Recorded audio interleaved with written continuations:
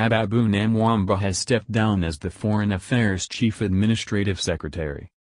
"I thank the President for the appointment, but it is time to vacate the seat," he said. Speaking to the media, Ababu applauded the team that runs the Ministry Affairs Department.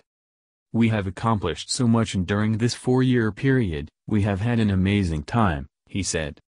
The former Budilani MP will take up his new role as Deputy President William Ruto's roving envoy on international relations. Ababu thanked Ruto for the appointment to his secretariat.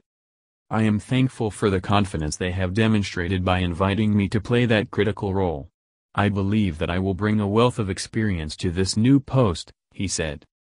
"I will deploy all these credentials in driving our foreign policy and segments for the campaign. I want to assure our friends and partners that I will be available to define our policy as a campaign team preparing to form the next government," he said. Ruto on Wednesday appointed Ababu to the post at his presidential campaign secretariat.